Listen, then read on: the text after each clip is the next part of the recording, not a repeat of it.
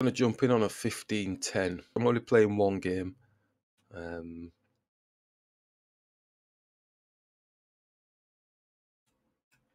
Let's just bring the knight out. Okay. And just bring the other knight out. Try and be as basic as possible. They're doing the fianchetto stuff. I'm going to just push the pawn here. And I'm going to bring the bishop out. Just a bit of lame chess going on. I'm going to bring this bishop here. Castle. They're moving dead quick. I'd love to see what their ratings are on the other things. Super speedy. All right, so we've got a center. This is like basic baby chess I'm playing here. I always get scared playing on this site. It's like I don't play many games on here. I'm just doing the daily ones to practice the long play game. This is a longer playing game, 15-10. I do think their seconds go down a lot faster than other sides, but never mind. Right, what do we want to do? Because they're just steadily away, just doing the stuff. Do we just come in from the back, or do we push forward? They are expecting us to push forward with the pawns. Takes, opening up space, maybe looking to disrupt the pawn structure. In my head, I'm going, I don't mind doubling my pawns, but I'm trying to get away from it. But I'm not losing too much sleep if I don't. Which is the more scary one? I think the more scary bishop is probably this one, because it does double the pawns, whereas the queen is protecting the white squared knight here. So I'm going to push this pawn here, just blocking in. They can always touch the head of the snake, as we know.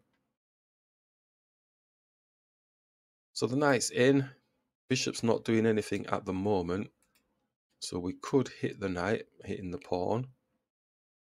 But then he's going to have a 2-on-1 with his knight on this pawn here with the bishop. Could bring the bishop through, attacking the knight. Or does he come down and just attack our bishop? But we would get a bishop for free. I think this pawn's going to be pushed down. I'm going to bring the bishop here, just attacking, x-raying through to the bishop, through to the rook. I'm probably expecting... Oh, he's moved the knight anyway. So the knight is protecting the bishop. So let's take the bishop off the board. Let's overwork the knight. We still do have this jammed in bishop here. Don't think they're going to be happy with that. They're moving extremely fast. I'm hoping they're making mistakes. So potentially looking here, maybe to attack here when they go on castle on the king side. They might not castle on the king side. I think they'll be wanting to get rid of the head of this snake though. So do we have a response to that? Can we attack now? It's only got one piece defending, which is the bishop. If we attacked now, they might not take, but if they did take with the knight, or take with the queen, because the queen would be on the knight, but he just pushes pawn down. I think it might be an opportunity to push onto the pawn and try and make a break on our terms rather than their terms. They might not do anything, they might not even touch it. This is the slowest they've moved now, isn't it? So they do take, right, and we did say potentially there's the queen coming here. It's attacking the weak pawn, it's attacking the knight, but obviously this is going to come down. Does that weaken anything? The pawn comes down, the queen is here. Can't drop into here because the knight's protecting. So I think it's probably better doing the knight. So doing the knight, there is potential for this, but he does have his knight and his bishop protecting here. So we go with the knight, the pawn pushes down onto the knight. This square is being attacked by both our knight and the bishop, if that happens. So I'm going to bring the knight up, capturing. We're assuming they're going to go here. It's tempting to go with the bishop. Oh, he's not doing that. It's just going for an exchange. So we could bring the knight here, put a check on the king. So the bishop takes, the pawn's on the knight. I don't think we'll save the pawn though, because the knight will come around. No, I get taken there. We'll go there. And the queen's going to be on that. Get the bishop up. So I think we could put the check on the king and take.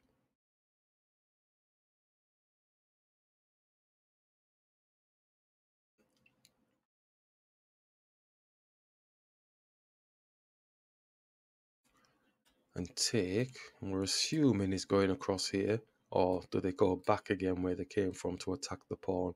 Then they'll have a 2-on-1 on the pawn. That's probably what they're going to do, actually, go back. They haven't gone back. They've gone to a half-decent-ish type-ish position, because if we go there with the bishop looking to protect the pawn, this knight takes, maybe the queen can take, it's protecting it a little bit. So I'm going to bring the bishop here at defending the pawn. It's a nice position for that pawn, you know, because it's kind of stopping, but we'll see how it goes. We're flexible. So now pawns are going to be attacking or something or the other just to try and get rid of this, but the king is airy, so we'll get maybe utilize the pawn power here and squish the king over somehow.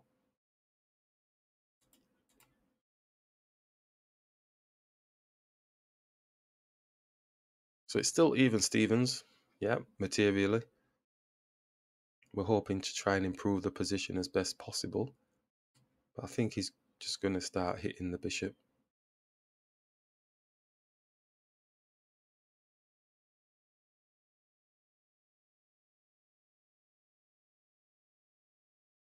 Again, now they've slowed down. So in my back of my brain, what I'm thinking is they started off so quick, really powerful. It looks awesome. And what we say is, well, you know, when you're moving that fast, really, you're going to be making some sort of mistakes. They've captured, so we'll take with the queen. So I'm hoping they do continue to make mistakes, because maybe it's too late for them now, because maybe hopefully their position isn't as good because they moved too fast earlier on. That's what I'm hoping on. That's what I'm hoping on. I think they're going to castle, aren't they? Oh, they're not castling. They're not castling. Let's put the check on the king. So this could... Oh, it's the knight. Oh, very nice. Okay, right. Bit of fancy dancing. It was the knight. Can the queen come across somehow? And I can't get in there, can I? Pawns are just going to hit it. Come here. Pawn hits it. Keep being a menace. Oh, but he takes the pawn. Come here. Hits.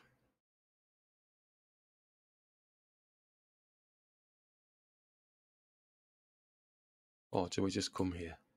Just come all the way to this here. Just keep that. We might as well keep supporting this pawn. It looks annoying. Now they can castle because knight is protected by the pawn. Maybe getting the knight up somehow. Obviously getting this rook opposite their queen. Maybe should do something. So just slow my brain down now. So we're on 12 minutes, so I think we've utilised our time a little bit okay. But now we're getting into the crux of the mid-end game. Yeah, so they have castled. This pawn doesn't have any protection on it. We could swing the queen down. Is that a waste of a move though, because we wanted to get here? Maybe it's not a waste of a move because the king's has to do something, or they push and then we go in. But the knight is going to be active, isn't it? Let's just bring the queen here. It's a nice target. It's targeting towards the king area. The knight's feeling free as a bird. Queen's got our pawn.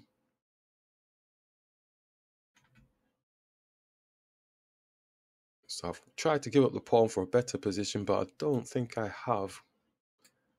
Need to get rid of that knight. Oh, I've given them the speed back, haven't I?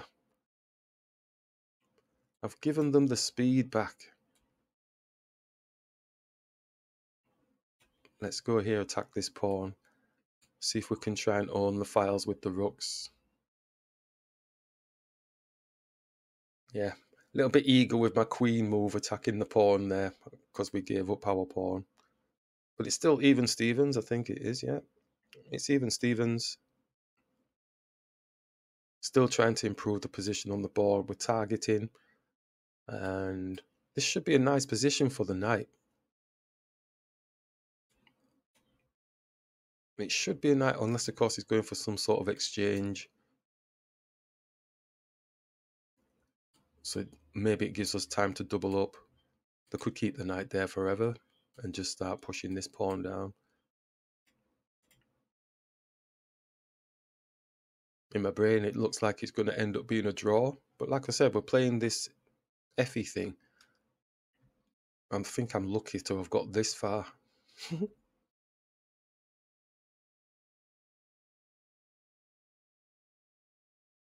So pawn majority, they've got pawn majority on the king side, queen side.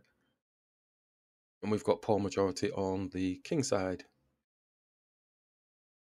As we jump into the end game. What's this fancy pawn maneuver? Just picturing I've got the knight here situation. They're obviously wanting us to come and attack the pawn. Just remember, if they go here, then the knight can take one of the rooks off the board. So they might go here like this. But I never know what the opponents do. They'll find some sort of magic. And I think this is the kind of magic we're talking about. I take. Maybe the rook then comes across. But yeah, I think we can still work that. Let's do that. We're not going to lose a rook. But he doesn't have to exchange. They've given us ownership of the file at the minute with both of the rooks. But I think a simple trade down is just going to even it out. I think this could end up being a draw. So we've got rid of their pawn majority on their, on the queen side. So we're now +1. So he's going for a trade down. So I'm going to bring the rook here and just keep owning the file. Got to be obviously mindful of the back rank situation.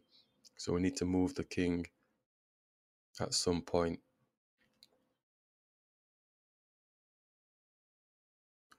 He does capture, so he'll be coming for his back ranker with the rook, with the rook here. And it can still peter out to be a draw quite easily. He's not doing that, he's pushing the pawns. Let's bring the rook up. Poor king's stuck on the back, I need to get moving, rocking and rolling.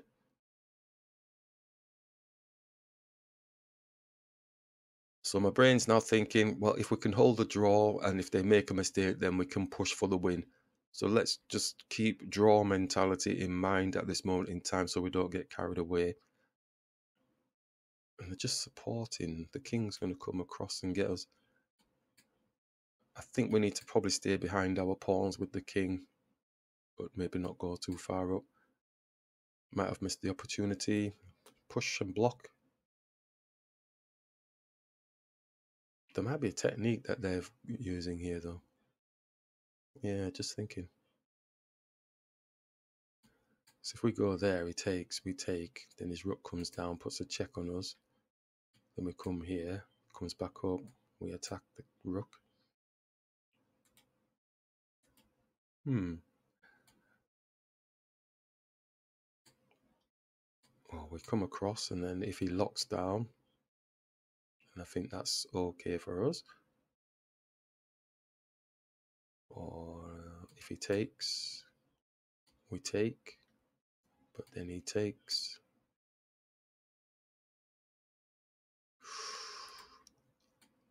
I think locking. Takes. Maybe he doesn't come for the check and he just goes straight for the pawn. Yeah, don't think I'm a fan of them apples. So why don't we just take it? And then he takes. And we push. Then he keeps on pushing and taking and taking. Yeah, shabby times. Let's just take the pawn. We can always bring our rook down and just defend our pawn. We don't need to get arty, do we? Push here. I think we can just bring the rook down. Let's not get too arty. I don't think pushing here gives him options then of pushing and then we take in and then he's coming down attacking the pawn. So I'm bringing the rook down and defending. This king's going to start trumping down. So we still have pawn majority on this side. Like I said, could peter out to be a draw, but let's keep that in mind. Hold the draw as best possible if we can. Let's bring this here, attacking the pawn. Maybe he goes behind and then we can hit. And he pushes. Then he's got a passer. Woohoo! So I might need to think about that. He has gone behind. So we could go up, just blocking, and then hit. Yeah, go up and then hit. But then I suppose he can just drop this here. If he drops there, we hit. He takes, we take, he takes, we take his rook for free. So nice and steady way, blocking as best possible. Going to hit, like we said. Could even hit the rook, but we're not going to do that. Let's hit the pawn. You have to be careful. Sometimes you can do these things, and I'm thinking, yeah, he takes, and then I take his rook, but then somehow he gets down and I can't actually block him. But my rook can come across here. If he does take the pawn, that might be a bit of an issue. Oh, shall we take? I think we take. Let's take. His king's getting a bit close though. I don't know if we're... Oosha, let's go here. He's faster than me. Oh no. He's faster than me. Oh, can you believe it? Oh, shabby times. We have more pawns on this side, so I think they've got a little bit more to think about. Just take time now. Take time. Pushing stops the king from coming here, so he's going to have to come over and support his pawns. Like I said, this could be a draw quite easily. So if I push and do a little bit of a step,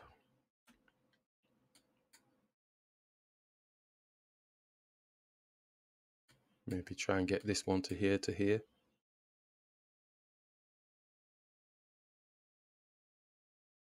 So it's a move order thing now. It's not a speed thing, it's a move order thing.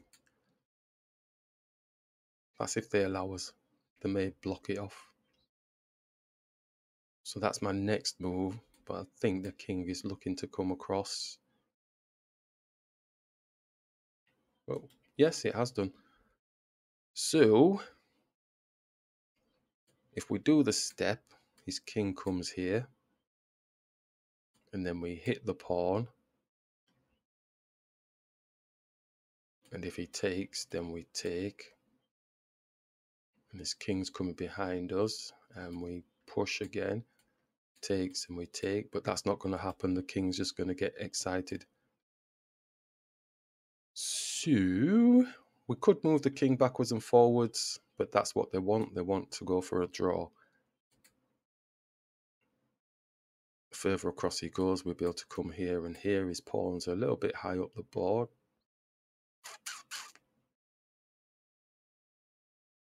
So maybe we'll just do this one, because he's not going to come down for this, so he'll come across. And then we go up. I'm going to do a count then. Let's have a look. 1, 2,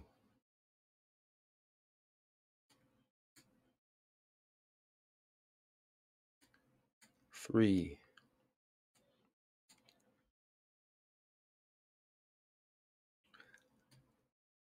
4, 5.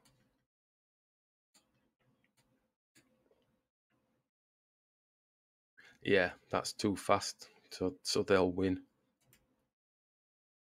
They'll win if we did that. If we do this, 1,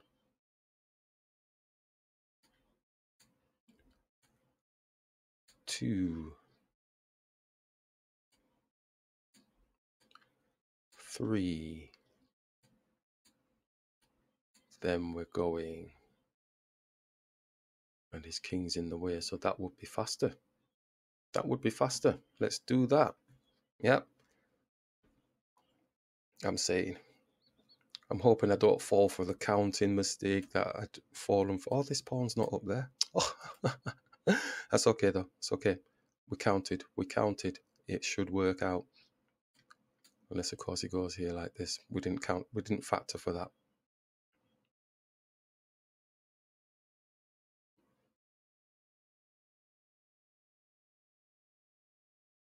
He captures.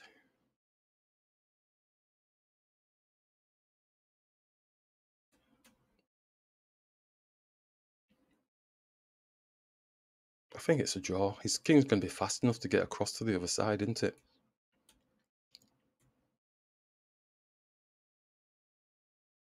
Just leave it there. Yeah, it's going to be fast enough, but I'm wanting to try and block it. Oh, don't do that preemptive rubbish again. Right. Has it stopped now?